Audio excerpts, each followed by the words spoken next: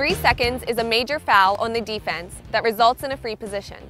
Defenders must be within a stick's length of an offensive player when inside the 8-meter arc.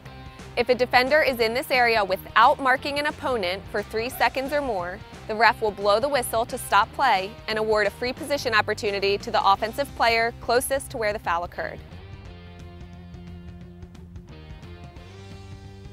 Ideally, defenders should be even closer than a stick's length from the player they're guarding. Staying tight on their mark will prevent the player from making a catch in the scoring area.